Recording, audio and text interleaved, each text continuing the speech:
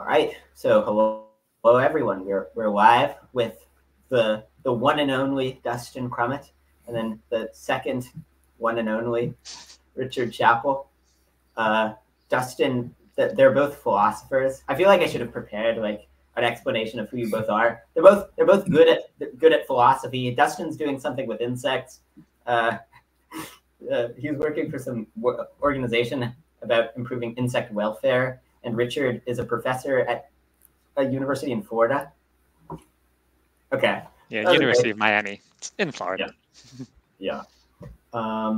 Richard is also the author of what many are calling the second greatest blog about philosophy on Substack. The first one I unfortunately can't name due to reasons of modesty. But conflict of interest. Yeah. So we're going to be talking about psychophysical harmony and moral knowledge. So, Dustin, do you want to start by just sort of like explaining what the puzzle of psychophysical harmony is, and Richard, you can lay out your solution. Yeah, I can try. Often when I give these short descriptions in YouTube videos, people don't quite get it. But you know, there's a longer paper that Brian Cutter and I wrote, and so forth. But so the problem of psychophysical harmony, or sometimes people call it psychophysical luck. This is recognized as a problem for epiphenomenalist dualism in mainstream philosophy of mind. You find people talking about it. And in fact, you often also find people offhandedly saying things like, well, obviously you could solve this if you believed in a benevolent God, or so, you know, and then they kind of, but who does that, right? And then they move on and talk to other things. So it's not like we made this up, but what we do, I think, is try to show the real seriousness of the problem and show that it afflicts. We argue ultimately that it afflicts a wide range of views in philosophy of mind, not just epiphenomenalist dualism, but really everything except forms of physicalism which deny even a conceptual distinction between the mental and the physical, type A physicalism, those sorts of things, which I think are inconsistent with things that we are just directly acquainted with, and so they're sort of non-starters. And then we take seriously the oh, well, you could solve this if you believed in a benevolent God part, right? So what's the problem? I mean, I think Richard and I are both dualists, so it's easiest to explain if you just assume dualism. So on dualism, you've got like the mental, you've got you've got the physical, you've got the mental, sort of like painted on in some way, and it's like there's a contingent connection between the physical and the mental. That connection could have been otherwise. And in fact, it could have been like any which way, right? You could have had anything happening at the mental level while keeping the physical fixed. And that means, you know, if you just think about like all the possible phenomenally conscious states you could be in, the overwhelming majority of those are just like trash, right? Like most of the visual fields you could have are just random static. And then like diachronically, most of the sequences of visual fields you could have are just like randomly progressing random static, and so on for other sense modalities and other types of experiences. So like the overwhelming majority, the overwhelming majority of psychophysical laws would just give you trash phenomenology, right? Nonsense mental states, and would give maybe any possible conscious being, you know, any physically possible conscious being, just nothing but nonsense, trash mental states. You might think some laws are more intrinsically probable than others, but if you try to go by, say, simplicity or maybe naturalness or something like that, I mean, I guess what would really be simplest would be just no phenomenal consciousness, right? We're just philosophical zombies. It would also be pretty simple if you imagine maybe the laws just map like every brain state onto like the same very simple phenomenal state, or everybody's just having the experience of phenomenal redness all the time, or maybe just there's only one mental state, like the whole universe is just experiencing phenomenal redness all the time, or something like that. Or one thing that a lot of people have found quite odd about the mental, and specifically about dualism, is this idea that you have basically like these strongly emergent sui generis properties that supervene upon these kind of vaguely defined macro level properties. Like no other natural laws work that way. And so you might think it would be more probable, say, that the mental just supervenes directly on the microphysical. Maybe, you know, panpsychism is true, but there are no macro level conscious agents. Or maybe there are macro level conscious agents, but our phenomenal states just directly mirror what's happening at the micro level. So again, you get just trash phenomenology. So the thought is, all those worlds are worlds where there's like maybe no value, or at least there's much less value. Maybe there's even negative value if it's bad to just be like totally crazy and stuff. And yet it looks overwhelmingly probable, we think, that one of those worlds, if just, you know, selected, if the world isn't in some way ordered towards realizing value, one of those worlds would be the world. In our initial presentation of the argument, we made some further assumptions for which people on the internet have taken us to task, extremely controversial, unmotivated assumptions, you know, only driven by apologetic considerations, things like external world skepticism is false, and pain is bad, and things like that. And if you grant us those admittedly logically coherent to reject assumptions, then there's even more interesting stuff that's happening, because it looks like not only are our mental lives sort of internally coherent, but they also reflect physical reality, right? So I have an experience as of a phone, and sure enough, there is a phone, and sure enough, I'm disposed to say things like, I'm having a phenomenally conscious experience as of a phone, and I really am. We're disposed to pursue valuable mental states and avoid disvaluable mental states. If there's something that's like to have intentional states, beliefs and desires, then, you know, I get up, I walk to the fridge, I have a beer. Sure enough, my phenomenology is, oh, there's a beer in the fridge belief phenomenology, and I would like a beer desire phenomenology, so that the cognitive phenomenology is fitting in a way that allows us to predict my behavior using, you know, human belief, desire, psychology, etc. Brian made a big taxonomy of a bunch of additional kinds of fortunate matches once, and maybe that will be published sometime. But then the thought becomes, well, you know, so like psychophysical harmony, very valuable, what allows us to have the potential to flourish, to exercise agency, to not just be totally crazy, to have personalities, all this sort of stuff.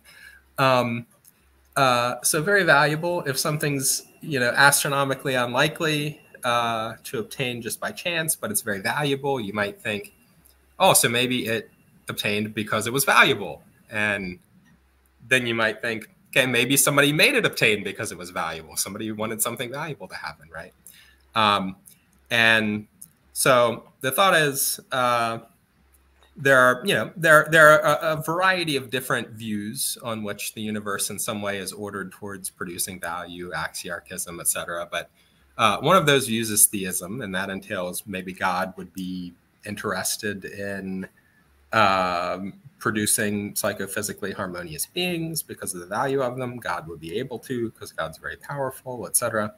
And so the thought is, it serves as a kind of Bayesian argument in favor of theism and other views on which the world is somehow ordered towards the production of value, over and against naturalism and other views on which the world is not somehow ordered towards the production of value. Yeah. So, and there's more to be said about it. There's the paper on it linked below. If your thought currently is, well, what about evolution? Doesn't that explain it? No, it does not. You have not understood the problem properly. The problem is about why the mental states and the physical states pair the way that they do. And so if they paired in a different way, but you could get radical disharmony, but the same physical states. And so the question is why they pair harmoniously. So explaining it in terms of behavior doesn't explain it any more than you could use evolution to explain why gravity is the strength that it is or something like that. Yeah, I've encountered people who assumed that Brian and I must be young Earth creationists because it was just so obvious that this problem would be solved by evolution that we must have known that and just... Yeah, that would be sort of funny if you had an argument for theism that assumed young Earth creationism. Yeah. I don't think I would do that dialectically. Premise 1, God made the Garden of Eden with Adam and Eve in it. Yeah. Okay. So, Richard, do you want to explain your solution to this puzzle? Sure. I mean, I've got, I guess, two main thoughts about psychophysical harmony. So I think it's just a super interesting puzzle, really fun to think about. And the two things that really jump out at me, first of all, I think it's a good problem to have. So I think there's a real problem. It's an objection to views like type A physicalism, that it doesn't allow for the possibility of disharmony, because it just seems clear that it should be possible to have disharmonious mental states. Like there should be possible worlds out there where the people's mental lives just don't match up in a sensible way to what's going on in their brains. Like that's clearly conceivable. So just like we think that you could have an inverted spectrum twin, you could have an inverted pain twin, and that should be a logical possibility. So it's a problem for views that that don't recognize that disharmony is something that is in some sense possible. So it's a good problem to have. But the problem to solve then is how can we explain why in the actual world things are harmonious? Like, why is it reasonable to expect that a harmonious world would be actualized, given that there are disharmonious worlds out there in logical space? And here, I guess my main thought is that I think there's a kind of a constraint on the solution that we want. Not everyone will agree with this, but at least it seems to me that the kind of solution we should want to this problem is one on which this sort of selection of the actual world as being a harmonious one should be, in the relevant sense, intrinsic rather than extrinsic. So I'll explain a little bit what I mean by this. So my worry with this sort of theistic response, the idea that like maybe there's a benevolent God out there and he chooses this world because it would be good for things to be harmonious, is that you're appealing to something that's very outside of, very extrinsic to the harmony or disharmony itself. You're appealing to this external sort of factor to realize the selection process correctly. And my worry is that makes it too much like, if you could think of other things that like would be bad and that we might want a world to avoid, something like wild animal suffering. Wild animal suffering is a bad thing, so we should want there to be like a benevolent God that would create a world that doesn't have wild animal suffering in it. That's true. It would be nice if there was such a world, and that would be a good thing to be realized. But it just doesn't seem to me that the two cases are relevantly analogous, because it doesn't seem to me that psychophysical disharmony is merely a bad thing that we would expect to happen in the absence of a benevolent deity, just the way that we expect wild animal suffering to occur in the absence of a benevolent deity. It's not like this totally predictable expected thing, and it's just like, well, let's hope we're lucky and it turns out that the world is better than we would expect. It doesn't seem like that to me. It seems like the disharmonious worlds are weird and wacky in a way that worlds containing wild animal suffering are not especially weird or wacky. So that makes me think that the kind of solution that we want should be one on which it's not just that this is a bad thing, and then so maybe it would be nice if there was a deity that made this bad thing not happen. Rather, we need to be able to have an explanation of why this is a weird thing, why it's a wacky thing that we should not expect, even in the absence of any external influence like a benevolent deity choosing which world to realize. Now, the tricky thing then is to find out have an explanation of like, why is it weird? So, you know, like Dustin said, it's not obvious that we can just appeal to something like simplicity or some kind of content neutral kind of principle along those lines to explain it. I agree that that doesn't seem very promising. It seems kind of reasonable to me to just kind of take it as a brute, just kind of a sort of primitive expectation that if there are to be psychophysical bridging laws at all, they should be harmonious ones. It seems somewhat surprising that there is phenomenology at all in the world. Like, why is there consciousness? That's kind of mysterious. I definitely, you know, I probably wouldn't predict it if you weren't already conscious. But given that there is consciousness, I think it would be really weird for there to be consciousness, but for it to be like total static, disharmonious from the sort of physical underpinnings that give rise to it. I mean, especially if it's brain-based consciousness. So we're not talking about some kind of weird panpsychisty world. You know, maybe those could be a bit more weird staticky. But if we're thinking specifically about a world on which we only think that consciousness arises from the functioning of brains and other sort of sufficiently sophisticated cognitive style information processing, for that to give rise to consciousness that was completely disharmonious with the information that was being processed, that seems extremely weird to me and something that we shouldn't expect. Now, if someone can give an explanation, like a nice sort of content neutral principled explanation of why this judgment of mine is right, like sort of validating the principle that we should not expect disharmony to arise in this kind of case, that would be great. I would welcome such an explanation. But I don't think we need such an explanation in order to recognize that it would be weird to have disharmony arising in this way. And so whether there's an explanation or not, you know, if there is, great. If there's not, maybe we can take it as brute in the meantime. Maybe at the end of the day, it could just be a brute fact, the same way that some people might take it to be a brute fact that the laws of physics are fine-tuned as they are in such a way as to give rise to, you know, planets and eventually life. There could have been other universes that just didn't form anything at all, like matter just didn't like function right. That's possible. Where it turns out the universe is such that planets do arise, and then you might think of a similar kind of thing. You can just sort of take it as brute that that either I mean, there are two ways to go. One is to just think, well, we're lucky that this happened, but I'm actually thinking more than that. I'm thinking, no, we should additionally think that it's more likely, and so that might be a disanalogy from the physical fine-tuning case, where it's not clear to me that we should think it's more likely that there are physically fine-tuned universes. So that's a tricky issue. But I do think that conditional on there being brain-based consciousness at all, we should expect it. Like we should judge it to be more likely that it would be harmonious rather than disharmonious consciousness that's arising from that. Again, that's just sort of a brute intuition. That seems more coherent, seems more sensible seeming to me. And I like this better than the kind of extrinsic explanations, because this is something that's just based on the intrinsic content of the psychophysical relations themselves, not appealing to this external factor that seems to me to be treating it too much like very different things, like wild animal suffering. It just seems like calls for a very different kind of response. So those are my rough thoughts on the issue. Yeah. So I agree. I agree that it's weird in, like, at least some of the disharmonious states are weird in at least some senses, but those senses seem to me to not be ones that are relevant to intrinsic probability. And then is there some further sense of weirdness in which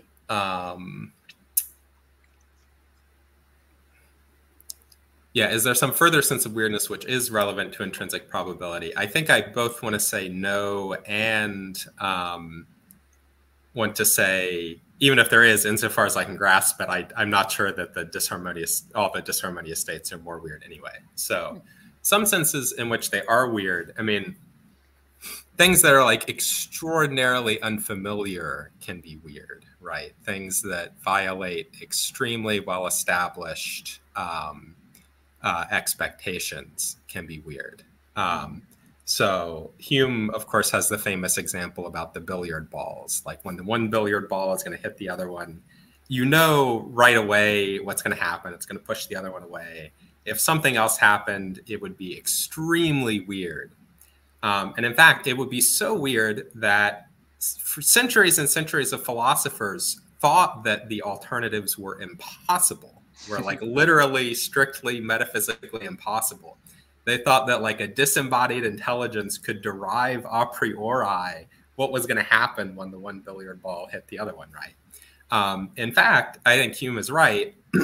That's not, there's in fact nothing metaphysically deep about the weirdness there, right? What happens is just, we know what happens when things run into each other contingently, what actually happens.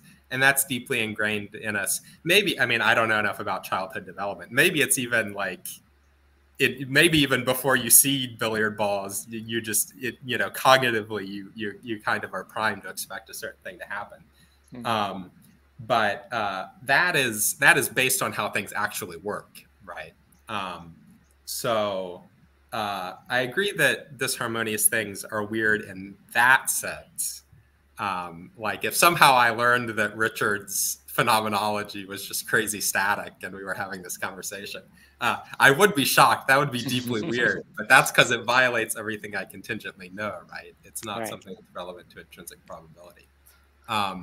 Another way that things can be like weird or wacky or something is if like something extremely significant results from chance in a way that's super unlikely or something like that. So you imagine I'm like working in the Scrabble factory and I'm driving a forklift pallet of Scrabble boards, and I like crash and all the Scrabble boards fall over, and the Scrabble tiles spell out exact instructions for making sarin gas, and some terrorist is standing nearby and sees them and writes them down, and we're like, oh my, what a wacky situation, right? It's like the worst thing that could have possibly happened there. But it's not necessarily that the Scrabble tiles spelling out exact instructions for sarin gas were individually any less likely than any other equally specific arrangement that they could have fallen out into, right? It's just that the overwhelming majority of the arrangements are nonsense static, right? The overwhelming majority of the arrangements are just a random scramble of tiles. So that they spelled out something coherent, and it was like, oh no, the worst thing they could have spelled out. That seems extremely significant. You want to be like, oh, that could only happen as the result of like a malign intelligence bringing that about, right? And so I agree. Some of the disharmonious scenarios, things like you know, pain, pleasure, and aversion scenarios, those sorts of things. Those seem wacky in that way. It's like, oh no, you know, I thought we were at least just going to get nonsense static, but instead I've got this extremely specific, hard to get scenario, and it's like one of the worst ones. Oh no, that feels like it had to be the result of a malign intelligence. But I don't think that itself shows that that scenario is individually less intrinsically probable than any of the many other scenarios we could have wound up in.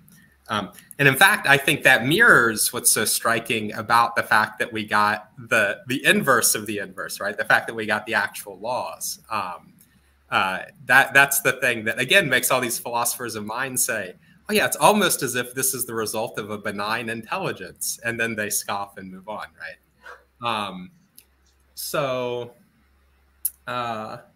Yeah, is there something else here?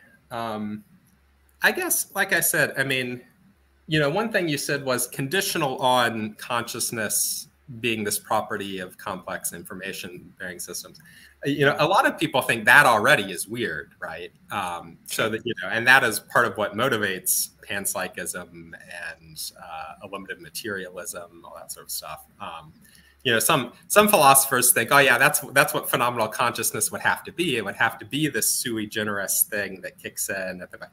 And like, that's so bizarre. It must just not exist. So we must be the philosophical thought piece. Right. So yeah, I mean, yeah, I'm inclined to think this, like, the actual state of affairs is pretty weird. It's just, it doesn't feel weird because of familiarity. And some of these other scenarios, really they feel like they would be much less weird. Or like even, again, you could imagine consciousness being a property of brains, high-level information processing systems, but somehow the conscious properties mirror the microphysical structure. And like, that might seem less weird in a way.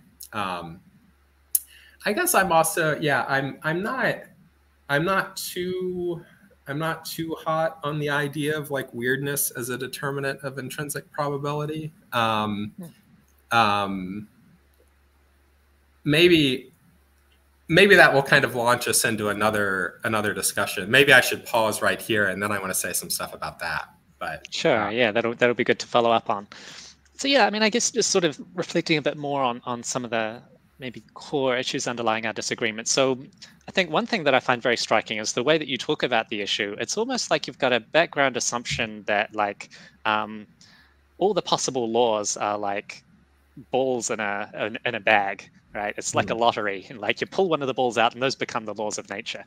And like if they're all these balls, like you should expect them to be equiprobable by default, right? And so whichever one gets pulled out, it's like it was so unlikely that one would be the actual one. Any particular one would be extraordinarily unlikely. And so then you have this argument, just like the Scrabble one, that, well, wow, the ball that got pulled out is one that's like pretty significant to us. It's not like one of the random nonsense ones you'd ordinarily expect. And so we need a special explanation of how it was that a significant law of nature was actualized. And I guess I want to reject that picture, the picture on which there's a mechanism for realizing laws of nature that treats them all as equiprobable to begin with. I think that's very misleading.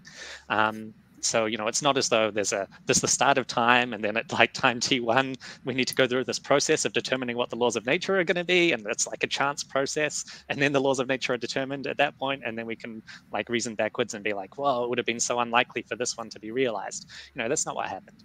It's just the world is what it is, and always has been.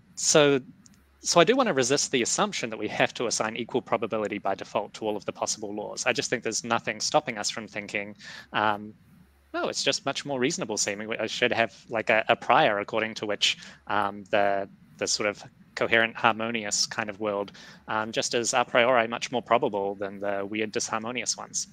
And I don't think you might just not share that intuition. That's fine. It's hard to argue about priors. But insofar as you want to like offer a debunking explanation of my intuition and say, well, it's just familiarity, I don't think that debunking explanation works because something else that would be very unfamiliar would be zombie worlds, right? But I don't think that zombie worlds are wacky or weird in the same way. I think there's a really significant intuitive difference between worlds where there's no consciousness at all, which just seems very natural to me and understandable. I'm like, wow, it's a great thing that our world contains consciousness like that. That does seem like a cool, lucky thing. And comparing that with harmonious versus disharmonious worlds within the ones that are conscious. Because I really do think that when I reflect on the space of possible worlds, I don't know like how to like estimate like what's the likelihood, what's the a priori probability of consciousness existing at all compared to like non-conscious worlds, ones with no psychophysical bridging laws at all. I have no idea how to answer that. But I do have a strong intuition about the conditional probability of harmony given consciousness, particularly given the sort of information-based consciousness that we have, not panpsychism, as mentioned before. And there I really do think conditional on consciousness arising from brains and similar information processing systems. We should just be much more confident. We should think it's much more probable that it would be harmonious than disharmonious. And we should assign sort of vanishingly tiny, negligible a priori probability to disharmonious worlds. I think we should give significant a priori probability to zombie worlds. Very unfamiliar, like it's not like we take our world to be, but it's a world that makes sense. I could see how that could, like, how a world could be that way. But the disharmonious worlds do just strike me as weird and wacky in a way that the zombie worlds don't, despite both being equally unfamiliar. So there's something else there. Again, I don't know the best way to explain it. You might just not share the intuition, in which case my argument's not going to be much help. But at least in terms of explaining my own position and like why I think going with just sort of the brute a priori credibility here, there just seems to me a real difference between these cases. Yeah. So certainly I agree. You don't believe in a mechanism that's selecting the laws. I think that might make it worse though, because a mechanism can be biased in some way. Whereas if there's no mechanism, then it's kind of like what could make some more likely than others, right? You might think that's an argument for indifference reasoning. In fact, the mechanism might be an agent who wants there to be slightly right. Yeah, I guess we should talk about the idea of, and this leads into the thing that I said I would put off talking about. We should talk about the idea of like weirdness as a determinant of intrinsic probability. Yeah, I guess I don't get that unless it's, you know, really, unless it's supervenient upon some of these content neutral principle, you know, unless it's a thing like saying the scenario is convoluted and, you know, you're assigning, you're dividing up properties in a non-joint cutting way and blah, blah, blah, blah, blah. I don't get that. So in your blog post, as I recall, you tried to motivate that by saying that that's what we should say about why we're not in skeptical scenarios, right? Right. Yeah. And I was thinking about that. I'm not sure that works. So this is something that I wanted. I mean, think about the fact that, you know, some skeptical scenarios, like the first thing that ever happens is you're in a skeptical scenario, right? If the world was made 5 minutes ago, then first state of affairs is just, oh, we're in a crazy skeptical scenario. Others are not like that, though. Others, you start out in a non-wacky scenario, and then you move into a wacky scenario. So imagine, you know, Sam Altman having purged the OpenAI board of the effective altruists who were holding him back. He decides he's going to make the Matrix. And then like, oh, there will be a wacky skeptical scenario. It seems like whether that comes about should just be determined by, you know, the technical competency of the OpenAI researchers, whether they listen to it. That should be determined by a bunch of previous things. And so... I guess it doesn't seem as wacky, right? I mean, just the idea that like a matrix world could be created doesn't seem as bizarre or like gerrymandered or like just problematic in the same way that like just the world popping into existence fully formed with all this false evidence. Yeah. They seem pretty different. I can say something about that in a minute. I was just going to say, so it seems there like at least some skeptical scenarios we need to say something else about anyway. And so I'm not sure, it's at least not like a fully general solution to skeptical scenarios. Sure. I also worry sometimes whether things are like wacky skeptical scenarios depend on things that seem to me like intuitively they shouldn't affect the intrinsic probability. So whether the matrix is a wacky skeptical scenario is a matter of philosophical dispute, right? You have people like Chalmers and Hilary Putnam and whatever who think, no, most of my beliefs about the world are true in the matrix. There really is a phone because my term phone, you know, refers to virtual phones. There is a virtual phone. Really, what I'm wrong about is something about like the metaphysical nature of the phone. But like we grant that we could be wrong about those sorts of things. But it doesn't seem like, you know, even if we imagine a scenario where like first thing that ever happens is everybody's in the matrix. It doesn't seem like, you know, what the right causal theory of reference is should determine the intrinsic should affect the intrinsic probability of that scenario. Or like, you know, there's some argument for thinking like if you're in the matrix from the time you're a baby, you're not in a skeptical scenario. But if you just, unbeknownst to you, you were put in last night, you are in a skeptical scenario because like reference shift hasn't occurred yet. But it doesn't seem less intrinsically probable that like that because of that, you know, matrices where people get put in as adults are less likely.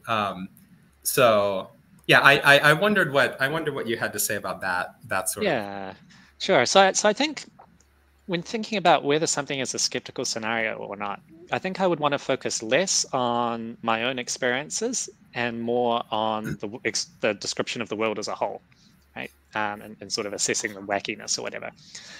So yeah, I mean, for reasons of epistemology and stuff, we like to focus on the first person case and be like, well, what sort of situation should we expect to be in, and could we rule out that we're in a simulation or something? And maybe we can't. But I think if we sort of ask the question, would it be like unbearably weird for the world to be such that we created simulations or someone created simulations and some conscious beings then existed in those simulations? That doesn't seem weird at all. So I think it's just not a skeptical scenario in the sense that I'm interested in.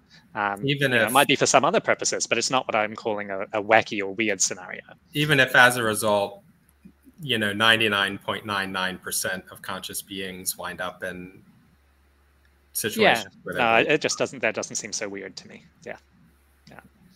So I mean, some people could think that was a skeptical scenario for other purposes, so given if they are especially concerned to be like living in the bedrock level of reality or something, and so they would take themselves to be massively deluded if they were in a simulation, then that could be a skeptical scenario for purposes of assessing that, and so they could be troubled by it in certain ways. But it's not the sort of thing that I think we should automatically assign low credence to. I think that it's very hard to know how to address the simulation hypothesis. I don't have a settled view on it, so I'm a bit sort of agnostic about that kind of case. Whereas something like the world, the fundamental level of reality was created 5 minutes ago, complete with false memories and false fossils and all that. I think we should have very low credence in that. Yeah. Okay. Yeah. So one question for Richard. So, like, if there was a scenario where we were all in a simulation, but these were very small simulations, so the people around us were not real. They're solipsistic simulations, yeah. Do you think that just the vast majority of people were in simulations like this, do you think that would be a skeptical scenario? So I think it would be a skeptical scenario for purposes of like evaluating your life and like what you care about, I think. But for purposes of like the sort of determining whether it's a wacky scenario, I would say not necessarily. You'd need to tell me more about the fundamental level of reality and how it was that these solipsistic simulations came about. But it seems plausible enough that we could end up creating such things and it wouldn't be that wacky for us to do so. So that doesn't sound like the kind of thing that we should give intrinsically very low credence to. So it's not a wacky scenario. Yeah, but it sounds like your argument for why we should think wacky worlds are less likely is you say this provides a really nice explanation of why we shouldn't think we're in skeptical scenarios. But if there are all sorts of skeptical scenarios that it doesn't provide an explanation of why we're not in, then that seems to limit its explanatory power. And you're pointing out that these scenarios are skeptical but not wacky. But if there are scenarios that are skeptical and not wacky, then that means that having a low prior in wacky scenarios is not sufficient to get a low probability of skeptical scenarios.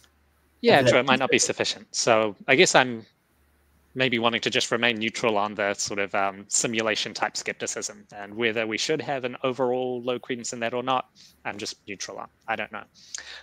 But what I do think is that we should have low credence in wacky scenarios of the world just popped into existence 5 minutes ago type. And given that we should have the kind of that kind of response, that shows that we're already committed to having certain kinds of priors which give more weight to some possible worlds than others and don't just treat them as all equally likely. And so since we're already comfortable doing that in that sort of case, I think we should be willing to do that in other sorts of cases which seem relevantly similar.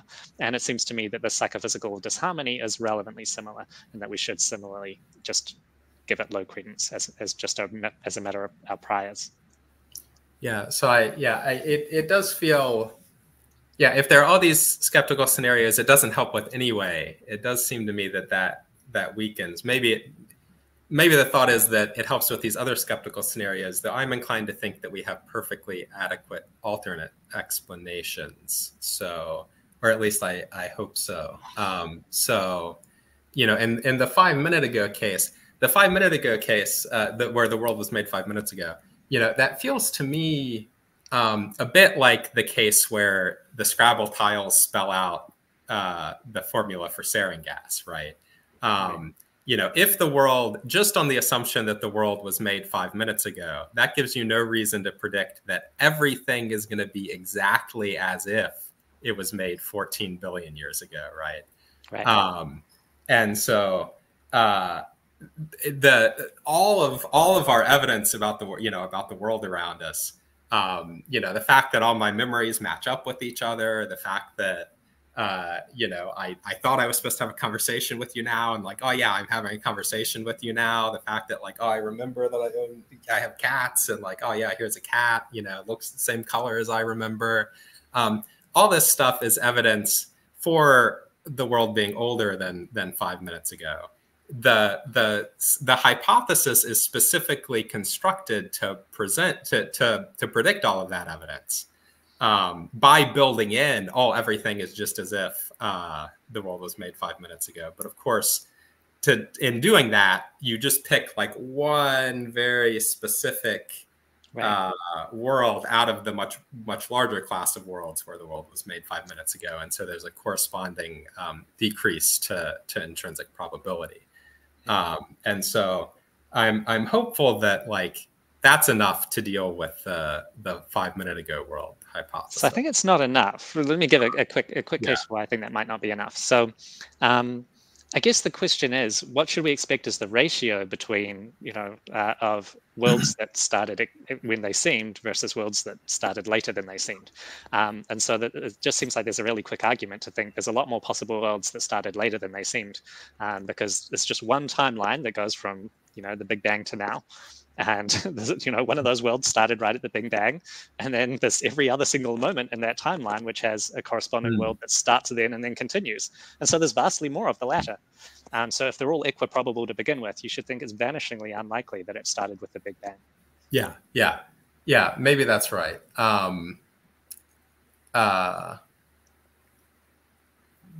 Yeah, so I don't want to say that. Yeah, so there's some question about how we. What I just said a minute ago depends on like how we partition the probability space and, so to speak, assign probabilities to the different bins, right? And yeah, the hope would be maybe something like simplicity considerations, other content neutral considerations will favor the Big Bang worlds. I do agree. By the way, I don't mean to say that. That indifference reasoning is enough for intrinsic probability, right? I do agree that we need some principles that result in some worlds being, in some cases, much more likely than others in order to get good results. I'm just, I'm skeptical about the idea that they're going to result in the harmonious worlds being sufficiently more likely intrinsic. Yeah. So it's interesting. So I mean, I think I kind of agree that it would be nice if we could have content neutral principles that will explain what I think of as sort of intuitive common sense priors to have here. I guess maybe where we differ is that I'm more committed to the common sense prior than I am to needing to have content neutral principles to justify it. So I think it would be nice if there are content neutral principles. I'm agnostic as to whether there are. So if they're available, that's great. I'll be happy. Seems to me they're probably about, you know, it's not obvious to me that it's like vastly more likely to have content neutral principles working in the history case than in the harmony case. It's just I'm kind of agnostic about both. Maybe it's like slightly more plausible in the history place. Like it's maybe a bit more of a challenge for the psychophysical harmony one. But it seems like both. I'm kind of agnostic about both. I don't think it's obvious that either works, and it's not obvious that either doesn't work. It just seems like a big open question to me. But despite it being an open question how we explain it, it doesn't seem to me that it really should be an open question whether we should regard these different possibilities as all equiprobable. I think we definitely shouldn't. So I do agree that we shouldn't regard all the probabilities as all the possibilities as equiprobable. The question is just even conditional on no theism. The question. Well, conditional on no theism. I agree that we shouldn't consider all the possibilities equiprobable. It's just that might work against us because some of the most probable ones will be disharmonious states of affairs. Or at least that's the way that Brian and I want to argue. But yeah, we may have reached bedrock disagreement here. One question, Richard, what do you make of the following argument for why disharmonious worlds are wacky? Where if there are two things where there's no necessary connection between them, then if they happen to align in some way, then that's wacky. So for instance, if there's no necessary connection between the strength of gravity and the length in inches of my foot, and so it would be sort of wacky if there was this exact correspondence between them. And then you say that if anything other than type A physicalism is true, maybe type B, ignore type B physicalism, then there isn't a necessary connection between the facts about consciousness and facts about the physical states. And so then it would be wacky. Now, it might only be wacky in the same sense that the case where it spells out Zerin gas is wacky, where that's wacky, but it's still just as likely as as the other scenarios where they fall. But it would still be sort of unlikely, where like it would just be that if there are a whole range of values, and then you have two things that are unconnected that just happen to line up, that is not a scenario that you should assign a super high intrinsic probability to. Yeah, so I think that principle is just kind of an overgeneralization. So I think it's a principle that is often true in many contexts, and that's so particularly when you're relating to things where we shouldn't expect there to be any connection between the two, like your foot and the gravitational constant or whatever it was you were referring to. So often there are things where, like, yeah, our expectation should be to begin with that there's no connection between them, and so then if we found a connection, that would seem surprising. But I wouldn't want to expand that into like a universal generalization to the effect that we can never expect a connection between two things that are not necessarily connected. I think it's possible to have modal connections that fall short of necessity. I think there can be modally probabilistic connections between two things. So that's just to reject your principle.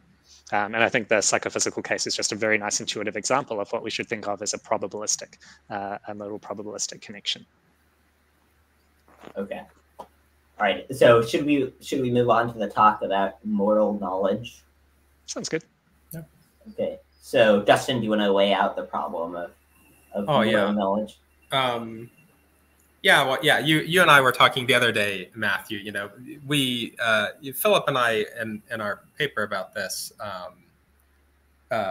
We talked about moral knowledge specifically, but I think all of us are agreed like this generalizes probably to some other domains, maybe even to like the synthetic a priori in general or something like that, that's not, the idea that there's some issue about naturalizing the synthetic a priori. That's not like a theist psyop or something. That's like a lot of the history of analytic philosophy and of even prior debates between rationalists and empiricists and so forth are kind of driven by the thought that like there's something a little bit weird about having synthetic a priori knowledge on a broadly naturalist worldview, right? So it's not just us, but yeah, what is the issue? So I'll just focus on moral knowledge, assuming moral realism, etc. But also noting, it's not enough to just reject moral realism or to be a moral error theorist or whatever, because it's going to affect a lot of other things. And like really, you probably need synthetic a priori judgments to think that any given thing is any more likely to happen in the next second. That sort of stuff. Humor has a good paper about that. That's another area where pure indifference reasoning fails, of course, because anytime you make an inductive inference, there are way more ways that the inductive inference could fail than that it could succeed, right?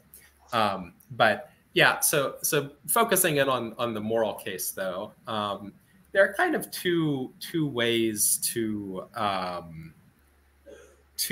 run the argument. One is maybe more of a Bayesian argument, and maybe at like a very high level of abstraction, you could just think about like the Eliezer Yudkowsky arguments about all the things that even an informed instrumentally rational agent could value, right? It could just be anything, right? You could value paper clips, you could value pain,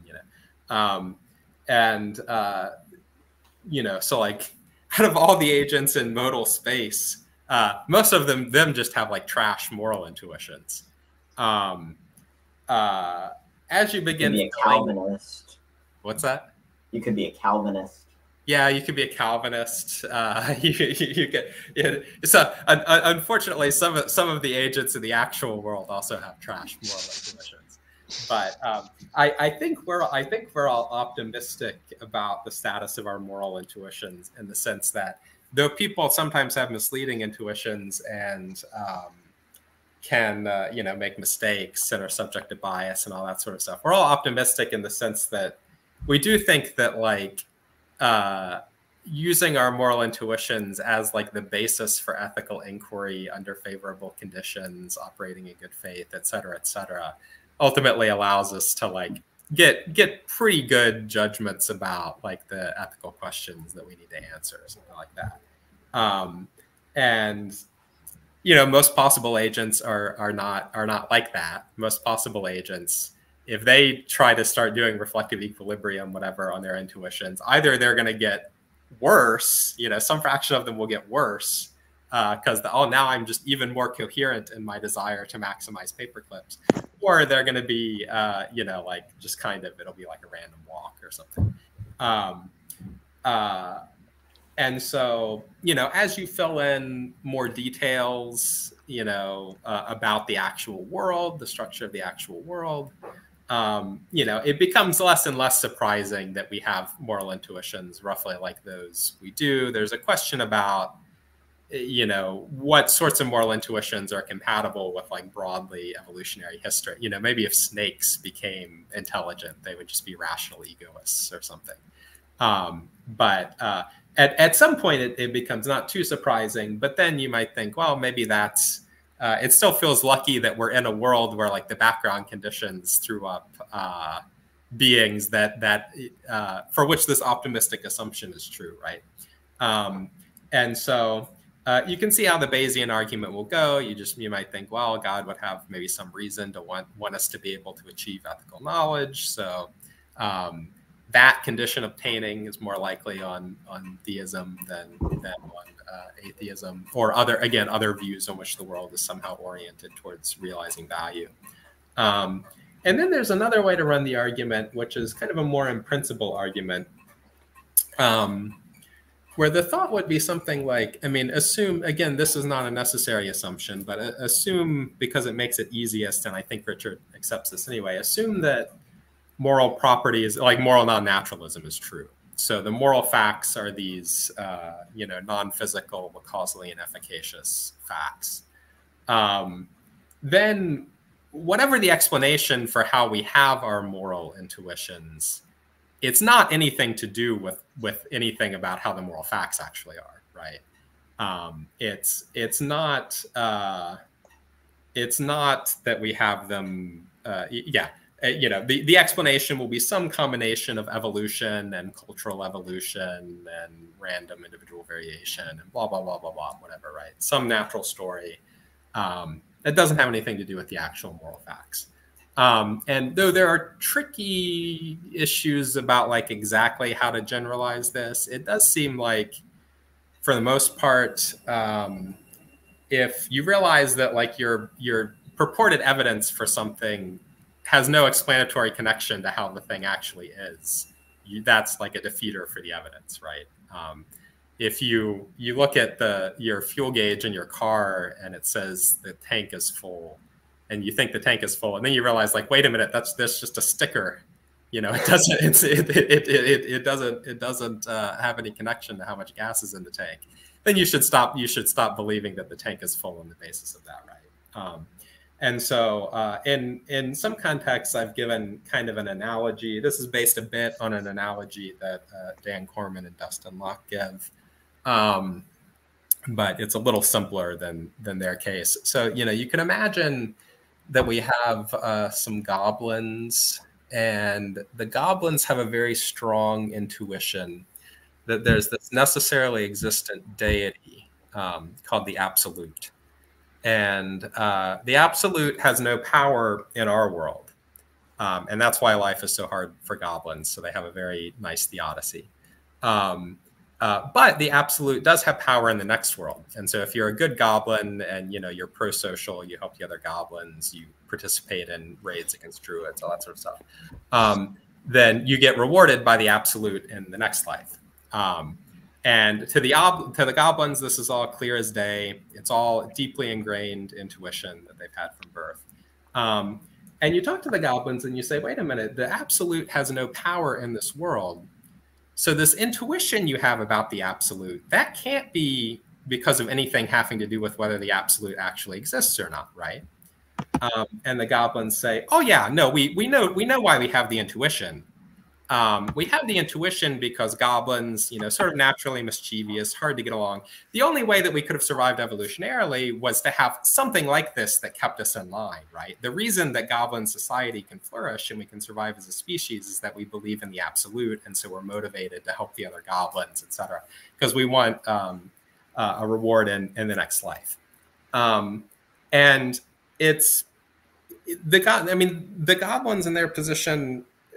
There are some interesting epistemic properties in light of how they view things. So if they're right, they couldn't have easily been wrong because the Absolute they think is necessarily existent. So he couldn't have failed to exist. They couldn't have evolved unless they had their belief in the Absolute, right? So there are some things they can say like that. And yet it still seems to me, and I think to most people, that there's something very fishy about this situation. And it's not just that, in fact, the Absolute doesn't exist. And so their intuitions fail from a God's eye point of view to match up with the objective metaphysical facts. It's something that they should be able to see by their own lights from their own situation. Once they realize, look, my intuition about the Absolute is fully and exclusively explained by these things that have nothing to do with whether the Absolute exists, then it seems like they should not trust it anymore, even by their own lights, if they have the right epistemology. And the suggestion would be, so it looks like for the naturalist, the non-naturalist the overall naturalist, but meta-ethical non-naturalist moral realist, our intuitions are kind of like the goblins' intuitions about the Absolute. We have these intuitions about these necessarily existent facts, but nothing in that domain plays any role in whether or not we have the intuitions or what the content is. And so if that serves as a defeater for the goblins' beliefs, then it looks like that should serve as a defeater for the person with a broadly naturalistic worldview. And so the suggestion would be, if we think we do have moral knowledge, then it has to be that there's something else going on. Yeah, super interesting analogy. So I mean, I guess my initial thoughts here are that it really makes a big difference whether we're talking about something that's a priori or talking about updating our beliefs in response to something we've contingently observed, like our own intuitions. And so I think that the sort of principle you appeal to there, if you discover that you have updated your belief in response to something which in fact can't have any causal influence on the world, then you're making a mistake. That seems like a true principle. But I think the upshot of that is that you shouldn't be updating your beliefs based on your intuitions about a priori things. You just need to kind of have the right priors to begin with. Now, of course, that's not very helpful advice to tell a thinker just have the right priors to begin with, because how can you do that? That's not guidance you can follow. But I think it nonetheless is just kind of true and inevitable that in a sense the only way to have any hope of having true philosophical beliefs is to start off in roughly the right place and then iron out any inconsistencies, and so reach the most coherent version of something in logical space that's near where your starting place was, because that's the only way to reach the truth, right? Like, I mean, if you're talking about things that are a priori and that aren't determined by any like physical contingent things that could causally influence us, you could guess randomly, or you could start off where you start off and then try to iron out any consistencies and hope for the best, or you could just have no view at all. So, some people argue for option 3. So Jason Brennan has a really interesting paper on skepticism about philosophy, where he's basically arguing for option 3. You just shouldn't think that philosophy is a truth-seeking endeavor, and you shouldn't think it can ever work. But I think that's too pessimistic. I mean, there's something reasonable about it, but I think it's worth trying to have true beliefs, I think. So I just think in a kind of pragmatic way, the best methodology we have available to us is to start off with what seems true, and then iron out our inconsistencies to get to the thing that from our starting point is more likely to be true than what we started with. And it's not like there's any alternative available to us that's more likely to get us to the truth than that. And so I think that applies to all of a priori philosophy, and that includes morality as well. So I don't think we should regard our intuitions as evidence. Like, in a sense, the fact that like something seems intuitive to me doesn't make it more likely to be true any more than like the fact that like something seemed intuitive to Hitler made it likely to be true. Like, people could just have completely false intuitions, like completely misguided. That could be as true of me as for anyone. But I think just sort of methodologically, there's just not any alternative to starting with what seems plausible, because the alternative is to start with something that seems implausible. And how could that be a better starting point? Yeah, maybe I agree about the methodology. So the issue is just at some point you realize that there's some sort of, or the thought is at some point you realize, working initially on the basis of what seems plausible, you come to believe things that seem to undercut that seem to imply, it's not just that you like can't, from a God's eye point of view, prove that you started in the right place. It seems to give you positive reason to worry about whether you did. Then, it might be that the right response is to say, well, but I'm going to hold on to the idea that I started in the right place. But then you might have to modify other things you believe. You might have to change something else about your worldview to make it more plausible that you started in the right place, right?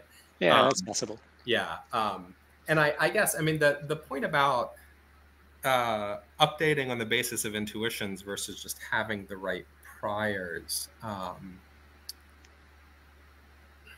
Yeah, maybe I need to think more about. I mean, it's not obvious to me that will make a big difference. I mean, there's some story about how you have your priors, and like that you have them. I guess they are determined by some mental state you have that's produced by some causal history, and so I think it doesn't seem like it helps if the goblins clarify. No, it's not that I have an intuition about it's just my prior in the absolute is very, very high, right. Because it seems like you can say the same thing. Yeah. No, I mean, I don't think there's any content neutral way to establish that we're being reasonable. Yeah. It's just a substantive question. So I think, we've got our judgments about what our priors should be and things like the absolute. And so we're going to disagree with the goblins and think they're being pretty unreasonable. But I don't think there's any way that we could prove to them that they were being unreasonable. And in the same kind of way, I don't think anyone could prove to us, or at least, to sort of my style of non-naturalism, that our prior that like pain is bad is like unjustified. Yeah. You're really getting to philosophical bedrock there, and it's just very hard to sort of push further at that point. Yeah. So the issue is not about, just to clarify, the issue is not about proving to the goblins that their belief is wrong or something like that, right? On grounds that they'll accept. The thought is that on grounds that they do in fact accept, it seems like they should be able to see that their belief is unjustified because they see that there's no explanatory link. And I guess you're just denying that, right? That's right. Yeah, I'm thinking their response should be to say, yeah, we don't have any like empirical contingent justification for this. We're just responding to a priori credibility. And the only way to do that is to just try to think as clearly as you can about the issues and form your best judgment. That's always fallible. Maybe we goblins are wrong about how credible the absolute really is. That's what we think about the goblins. But I think they can consistently say, this is what seems objectively credible and self-evident to us. Let's hope we're not wrong. Maybe for them, they are wrong, but we can still hope for ourselves.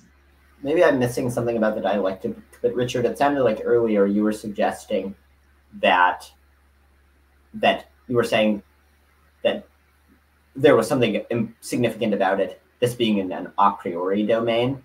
Yeah. And so it sounded like you were saying that because the goblins' belief was about a non-necessary fact, and our belief in moral claims is about a necessary fact, that explains why we're rational and the goblins aren't.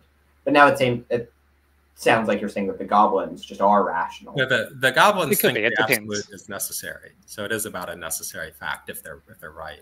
Yeah, so it just depends what the basis for their belief is. So if they believe that it's necessary because they believe in like religious experience or something, they're like, I had this experience that makes me think it's necessary, and then you point out how brains work and that couldn't be influenced by like necessary things, then they should revise their belief and say, okay, that was just a mistaken update. I just like had a weird hallucination, and now I realized that I updated for no reason.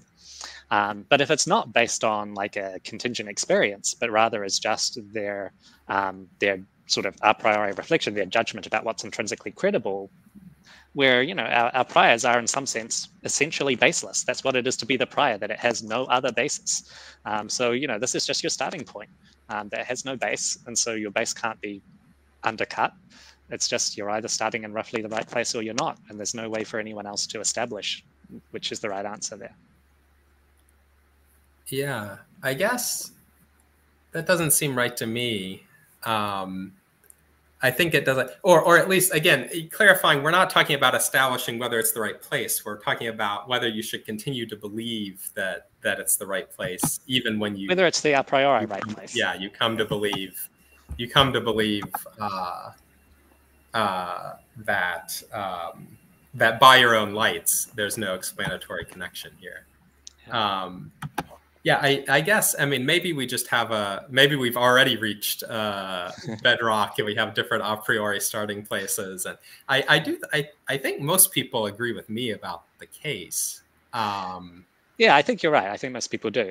I just think they're thinking about it wrong. I mean, one thing that might help is to notice that this isn't restricted to the synthetic a priori, right? So you could have the same puzzle about logical truths. Imagine all of the possible agents in logical space. Most of them would be like completely confused about logic, right? And so if you gave significant probability to like you're not being an evolved creature, but just like being like a Boltzmann brain or something that has just like popped into existence due to some weird quantum fluctuations, then you should probably not give a lot of credibility to your own like logical acumen, your ability to recognize logical truths or analytic truths or anything like that. It's just agents can be wrong about all that stuff. Nonetheless, it seems like our only shot of actually having justified beliefs at the end of the day is to have some kind of default trust in our own mental processing. And so we kind of have to assume that we're not completely logically misguided in order to make any progress at all. So I think we just kind of need to take that as an assumption, which is not to say that it's necessarily substantively justified. There are logically confused agents out there in possible worlds who have very unjustified confidence in themselves. Nonetheless, I just think it's methodologically, any agent, if they have to have any hope of reasoning philosophically, does need to have some self-confidence in their ability to reason. And I think that applies just as much to synthetic a priori things as to analytic and logical ones. Yeah. So, I mean, so there are a couple things to say. I mean, maybe one. So what do you think about this case? So like suppose today I have like good, normal moral intuitions, whatever, and tomorrow I wake up and my priors have changed. And now my prior is that maximizing paper clips is the only thing that matters. And I realize, I know that I used to believe this other thing, but like it seems to me that I've just had, a sort of gestalt shift where like now I see things correctly. All my Right. beliefs are coherent. And then I learned this is how that happened. Somebody snuck into my room and played one of those like sleep hypnosis tapes that told me that paper clips are the only thing that matter. And That actually happened to me yesterday. oh no.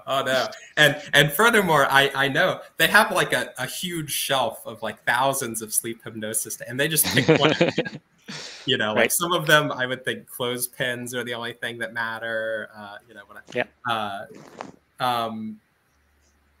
is it like subjectively rational for me in that situation with that knowledge to say, damn, I'm so lucky that they picked the paperclip one, because otherwise I would have been crazy. You know. In a way, I think that's what agents are kind of forced to. So, I mean, it's obviously substantively irrational. You now have the wrong a priori beliefs, and so I don't think you should think that. You should revise your beliefs to have the substantively more rational ones. But I don't think there's any content neutral grounds for establishing that. And we can see that by flipping it around. Suppose, you know, imagine instead you started off as a paperclip maximizer, but now you've gotten the brainwashing to become, you know, a nice humane person who cares about others and wants to like reduce suffering in the world. I think when you learn that, you should be like, wow, that was lucky.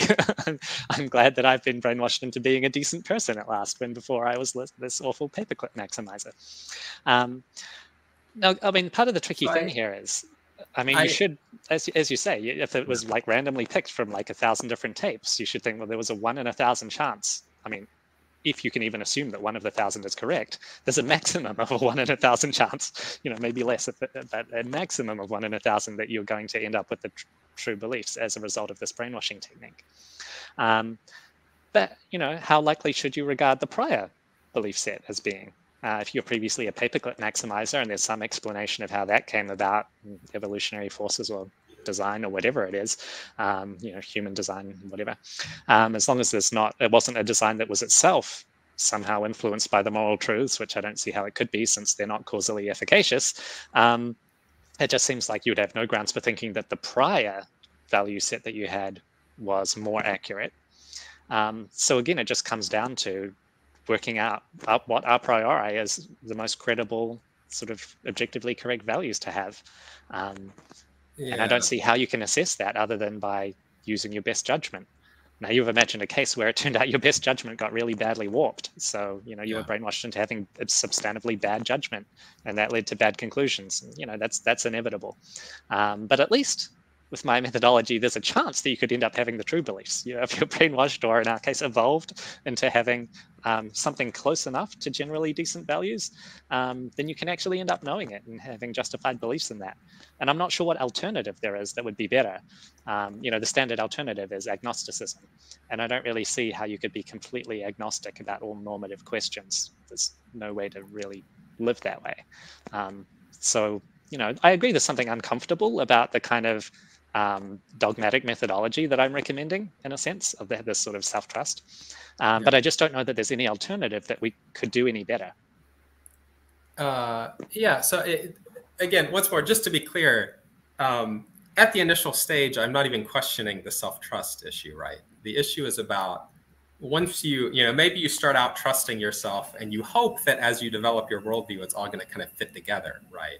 And then you come to realize, like, oh, wait a minute, what I've been relying on in this whole domain has nothing to do with the truth. Then it does seem to me like either you should become an agnostic, or you should think,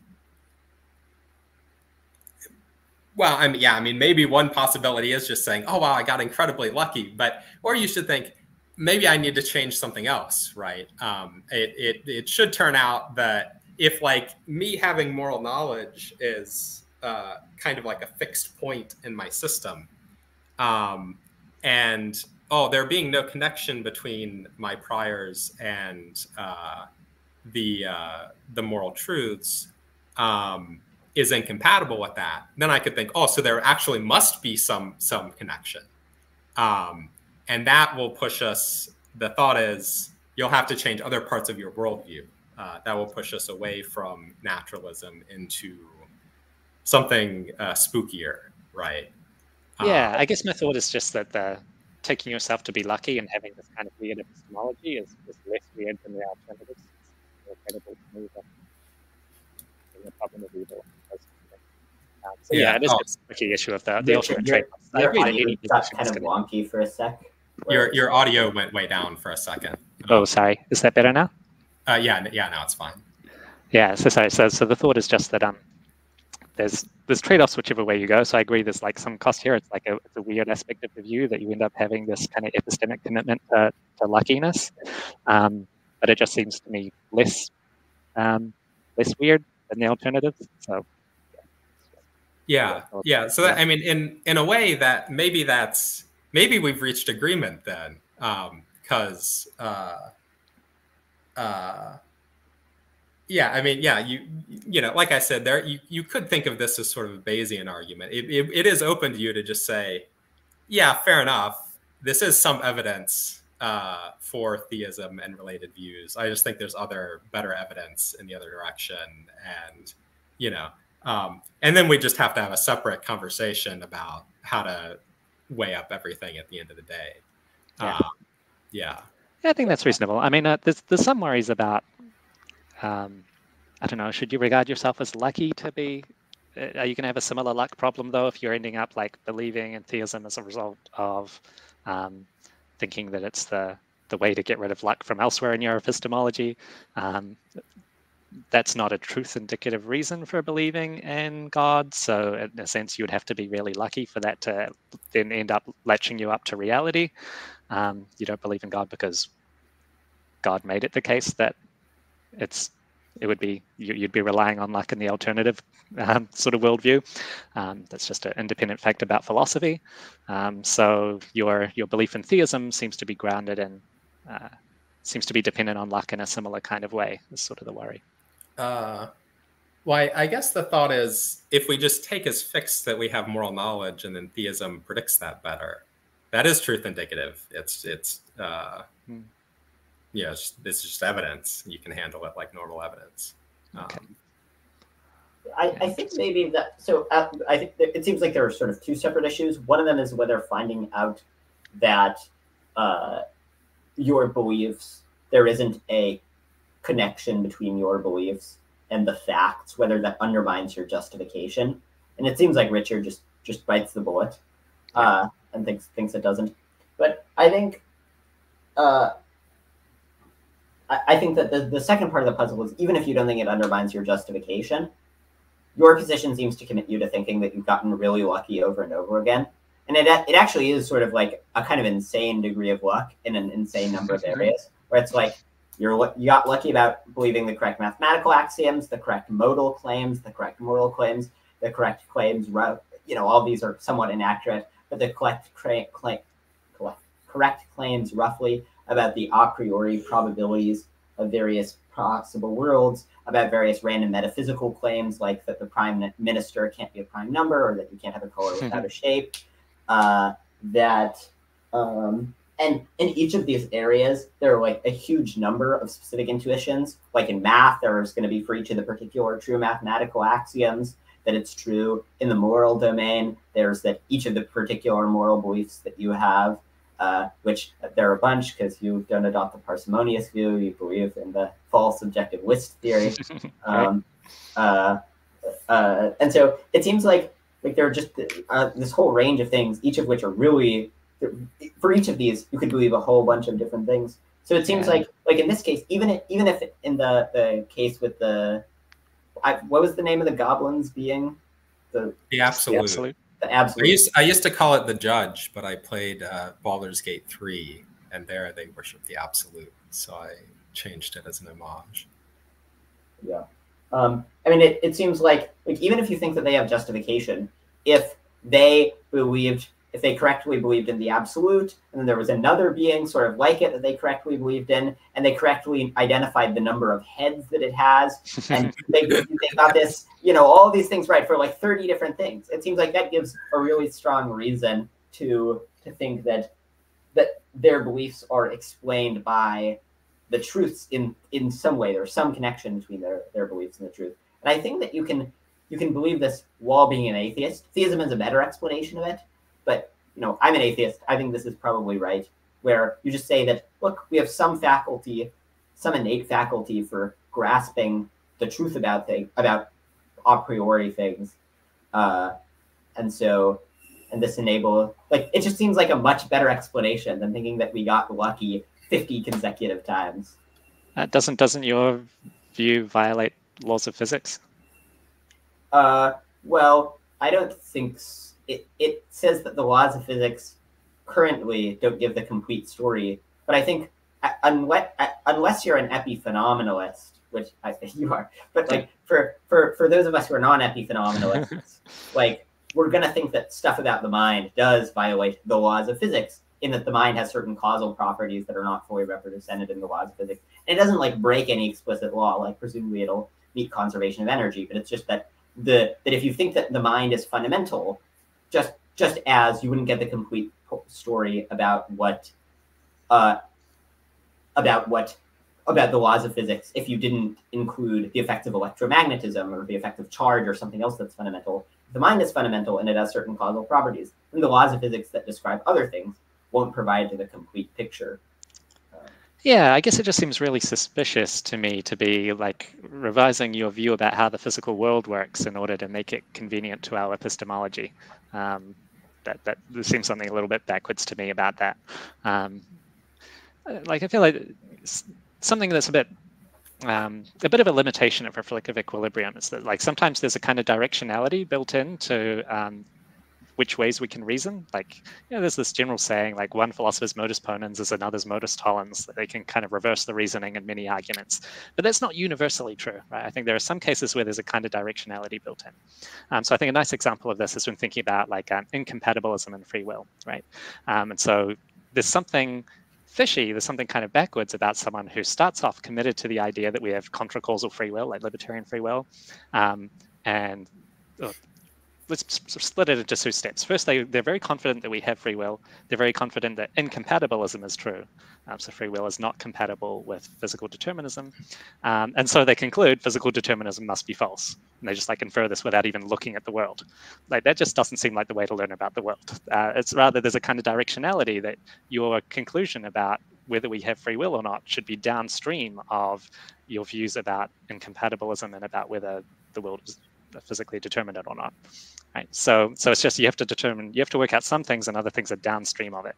And so I kind of feel like thinking about the physical functioning of the world is something that philosophers shouldn't generally be voicing opinions on. Like it shouldn't be. That's not the sort of thing that should be downstream of our philosophical theorizing. We should rather be taking that as an input. Let the physicists tell us how the physical world works, and the neurologists tell us how neurobiologists tell us how the brain works, and all of that. And then that's sort of a fixed point for our theorizing, and we have to work within those constraints. Yeah. Well, I mean, that doesn't seem right to me, and it especially doesn't seem right. Like, so if you think that part of the thing that counts as data is like the moral and mathematical and modal facts, then so you think our beliefs about those are mostly correct, then there isn't anything illicit if you have this vast coincidence that's explained by positing some fundamental law. It doesn't seem like there's anything illicit about thinking that about using the law to explain the vast coincidence. Like, I don't know if I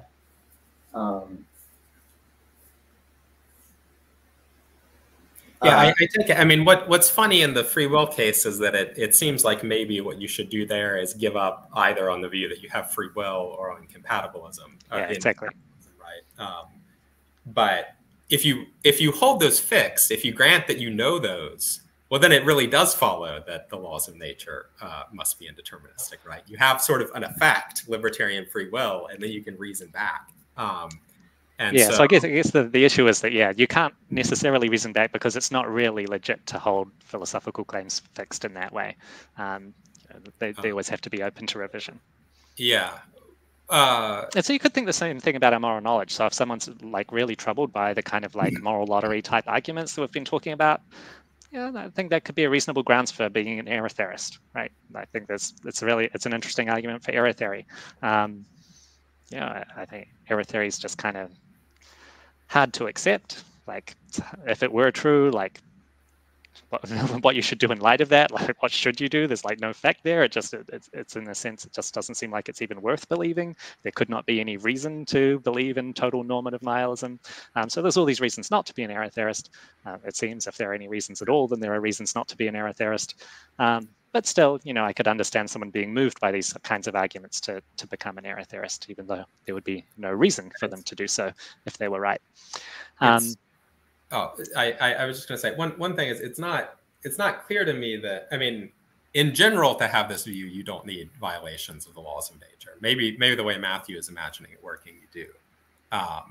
But you could have, I mean, some people want to defend some kind of like direct intellectual perception of abstract in a way that's consistent with the laws of nature, because like your belief is partially constituted by them or something like that. That runs into some of the same worries that like direct realism about objects run into, because it makes it harder to explain. It seems like, more like moral beliefs are of the same kind when they're correct and when they're false, and that can't be right if you have that sort of direct intellectual perception. But another. I also worry that it ends up being kind of a verbal variant of epiphenomenalism in a way. If you're just kind of going to say, well, let's call the belief the thing that's the combination of the neural state and the neural correlates and the qualia. But the qualia are still completely epiphenomenal. You're just referring to this complex now. Right. And the neural part of it has causal powers. I agree. Right. But then I mean, another way would be, I think, what Matthew is imagining. Another way would be, you have intuitions just like you think we have intuitions, and the causal story, insofar as like natural history is concerned, is the same. But God set things up in such and such a way, or the axiarchic principle, or the natural teleology, or whatever. So in general, making the move doesn't automatically commit us to thinking that there are violations of the laws of nature. Though again, I think I am inclined to, with Matthew, to think, once we're already dualists, epiphenomenalism does seem weird and wacky, and it's once totally we're normal to me. I don't know why everyone thinks it's so weird. Our evidence for thinking that there aren't violations of the laws of nature in your brain is basically a kind of inductive extrapolation from the fact that we don't see violations of the laws of nature in other places, insofar as we can tell. But like, it's a really weak inductive extrapolation, because once you're a dualist and you think, well, your brain is what the mental is supervised. Like, if there were going to be violations anywhere, that's where it would be, right? And so. Yeah, I don't really find the causal closure arguments all that powerful, except as a sort of, I can feel like the vibe, I can feel sort of this thought that like, but it would turn out that it's causally, but I'm not sure that there's really strong evidence for that. We should probably wrap up pretty soon, but actually, can I ask you about one last case, Dustin? I'm interested going back to these kind of whether you can regard yourself as lucky sort of scenarios. So imagine a case where there are two people. One of them, you're one of the two. One of them is given a logical confusion drug. The other's given placebo. Someone comes in and asks you, what's 1 + 1? You answer 2. They then tell you you've had a 50% chance of taking this logical confusion drug. How confident should you be that 1 + 1 is 2? I think I'll at least say this. I think if I remain confident that 1 + 1 is 2, I should conclude, so I probably didn't take the logical confusion drug, right? Yep. And it is ultimately, I mean, really what Philip and I want, we're not arguing that you should become a moral skeptic. We're arguing you should hold on to the moral beliefs and change your other views, right? But you shouldn't become a theist either just because you're belief that 1 + 1 is 2, and someone might have given you a logical confusion drug or might not have. That wouldn't be any sort of reason for theism. Yeah, that wouldn't be a reason for theism. I agree with that. But that would be a reason for thinking I didn't get the logical confusion drug. And so the thought would be... So you can regard yourself as lucky in this case, right? Yeah, you can regard yourself. I mean, at least I'm willing to grant that it's fine to regard yourself as lucky in that case. Yeah. So my view is just a generalization of that. If there were 10,000 bottles, 1 million bottles, and only one of them didn't have the logical confusion drug, yeah, then you might both think it's harder to consider yourself lucky after that. But also, if I maintain my confidence, so I think, oh, I didn't get the logical confusion drug, I might think, oh, the person who gave it to me was nice, right? This wasn't randomly assigned. This was the product of design. They didn't want me to be logically confused or something like that, They like you more than the other 10,000 people or whatever. It's also, I mean, you might think, I mean, logical truths are a little bit, you can feel the force of like, no, this really is almost something like direct acquaintance in like a very, I really can see that it has to be true in a way that the synthetic a priori truths, it's harder to see. So you might think that my evidence is different in the logical confusion case. No, I think the badness of pain is in some ways pretty similar in clarity to the 1 + 1 being 2. Not sure. At least conditional on there being normative properties at all. Maybe it's like not obvious that there are truths here, but if there are, then pain is bad is definitely one of them. Yeah. Well, I am very confident. I'm very confident that pain is bad. Yeah. But yeah, I'm not quite sure that it's quite the same kind of thing. Okay. But even if I'm wrong, I don't think it ultimately affects. Yeah. So I think there are just really interesting issues here about how much confidence we can have in sort of a priori judgments, at least in the case when we're getting it correct. So, if we talk about the person who's now like really confident 1 + 1 is 4, and they're like, well, obviously I can just directly grasp that 1 and 1 is 4. So I didn't get the logical confusion drug. You're like, well, that person's really badly confused, right? Yeah. But at least in the good case, it seems like you can give some extra weight to it. But there's difficult trade-offs about how to weigh that against the kind of the higher order evidence of thinking like, well, there really was in this case a physical process with maybe a 1 in 10,000 chance, rather than 50% in our earlier case, that I would end up in the good case rather than the bad case. And maybe that higher order evidence could undercut our sort of a priori confidence to some extent. So I'm inclined to think we should probably hold all of our philosophical beliefs somewhat tentatively. We should recognize that, if we're getting it right at all, there's a sense in which we are lucky about that. I don't know that it's like the kind of the million separate pieces of luck that Matthew was talking about earlier. It could be a little bit more systematic than that. It could be just that there are a few kind of core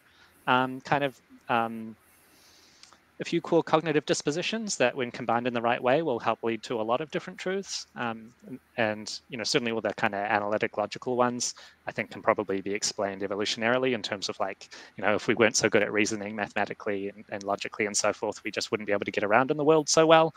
So maybe there's an explanation for those ones that we don't have to regard as like so fluky, whereas value ones, it's a bit more like if we could have had bad values. Many animals have like the analogs of bad values, and that doesn't seem to cause them problems. Some people do. It doesn't necessarily cause them problems. So that's trickier. But yeah, there just kind of is a interesting connection here between or trade-off between the kind of lack of confidence and external pressures leading any agent of our kind to necessarily have the right kind of mental dispositions. Like, we can't be confident that any kind of agent like us necessarily would be getting things right. On the other hand, seems like we're getting things right. It doesn't, or at least, doesn't seem that there's any alternative that's more likely to be right than what seems plausible to us to start with. So that's, I guess, my general kind of general explanation of my philosophical dispositions here. Yeah. This seems like a good time to wrap up. Thanks so much, both of you, for coming on. I think this was a really interesting discussion. And Thanks for watching, everyone. Thanks for the fun conversation.